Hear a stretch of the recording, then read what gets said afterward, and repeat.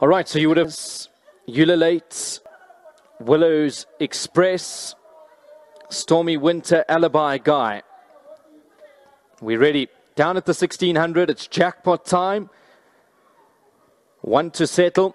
Starter looks happy. He's got them in a good place, and they're now racing. They came out as one. Inside, Stormy Winter is right up there. Ululate, the green and white, is racing in second. In the middle is Snow Palace. Then comes Bold Jazz, the orange with the white blinkers. The second of the greys is Willow Express, racing about 4.5 lengths off the leader. And Alibi Guy, the white and blue, is out back, and that must have 6 or 7 lengths to make up. So in front, it's Stormy Winter. He's got the lead by just over 1 length. Racing away in second is Snow Palace, Bold Jazz, Ululate. Willow Express is racing about 5 lengths off the leader, and Alibi Guy will have to get past them all. They head up towards the last 1,000 meters. Pace on the inside with Stormy Winter. He's in his favorite position, and he can be strong from this point in time. Ululate, the filly's tracking his every move in second.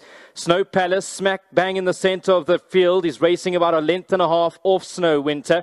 Then comes Bold Jazz. Willow Express, the second of the greys, is racing towards the back. Only got one behind, and that's Alibi Guy. Now they turn it into a sprint, and Snow Palace quickly goes past Stormy Winter.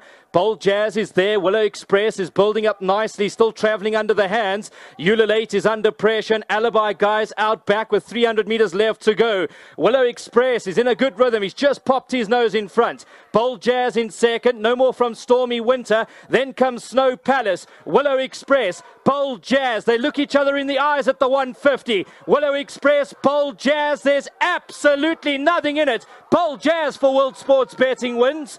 Then came Willow Express, Stormy Winter and Snow Palace.